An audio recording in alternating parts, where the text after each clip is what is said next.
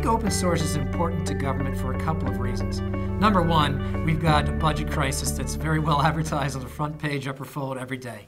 I mean, the average citizen knows that the government has to do a lot more with a lot less in terms of resources financially. So the first obvious thing about open source in general is it's a lower barrier to entry. So, by virtue of the fact that we have an open source licensing model, the costs, the capital expenditures to get in are a lot less.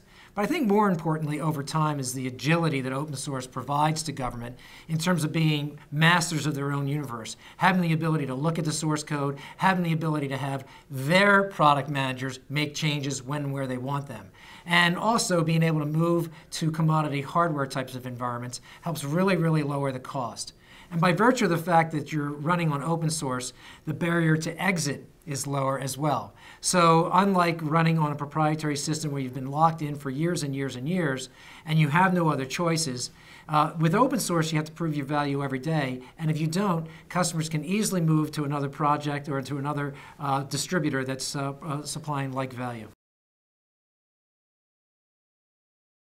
I think some of the best examples of the way government is using open source is the fact that they're actively participating in the development process.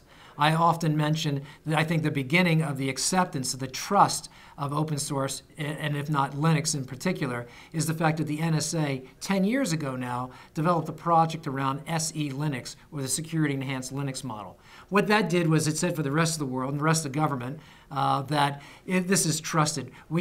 We, the NSA, the experts on cryptography and so forth, have developed mandatory access controls that we delivered to the upstream, shared with the upstream, such that the rest of the world now can take advantage of that and use those types of hardening security modules to make their environments more secure.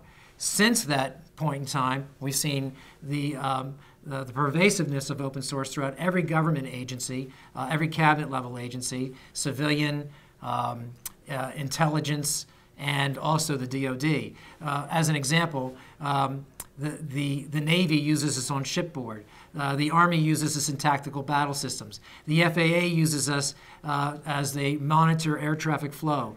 The National Weather Service uses us for hurricane tracking systems. So all these mission critical, bet your life, bet your mission systems are running on open source, and in particular, they're running on Red Hat.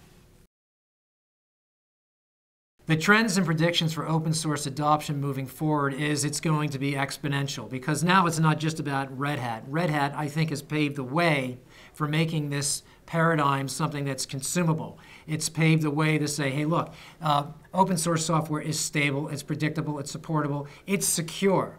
And now what we're seeing with the advent of cloud computing and changing paradigms as we move into transformative IT, we're seeing all these projects starting up from all over the place. We've seen technologies from Google transform into the Hadoop project, which is managing large sets of data.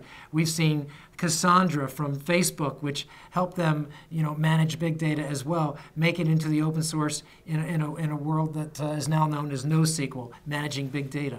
So all the challenges that are facing us in going forward are all being handled very well in open source, and I think it's because it actually is semper fi, if you will, semper fidelis, to the open government, which is transparent and participative and collaborative. So those tenets that make open source work actually make open government work, and I think it's just going to take off like we haven't seen in the past. My open source advice for government is that just get involved.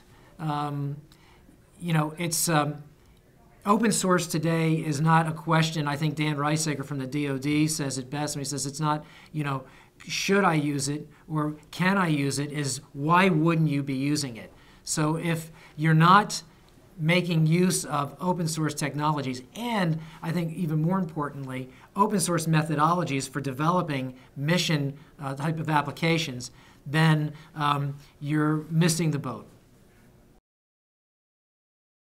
Well, I think one that's got a lot of name recognition, of course, is OpenStack. an open source project that was started at NASA with the help of Rackspace. And recently, with a little nudging from the community, including Red Hat, OpenStack has actually brought itself into a much more open community. And now 150 plus companies are participating in that project, Red Hat being very conspicuous in that regard, as we're a platinum sponsor for the project.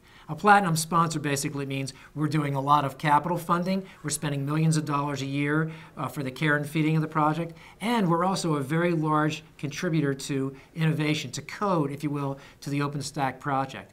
And what's really interesting from our standpoint is that we watch innovation happen because problems are being solved in the community, and then we have the ability then to come and say, well, let's make this an enterprise class version. The open source version is where all the innovation happens, the community version, if you will, and the enterprise class version is what we do, bounded around a subscription to provide multi-year support, and lifecycle support such that the application will work for 10 years plus without breaking application APIs or ABI binaries with hardware environments. That's what we do, and I think OpenStack is going to be something that's going to be very well received by our customers as we go into a support mode for it.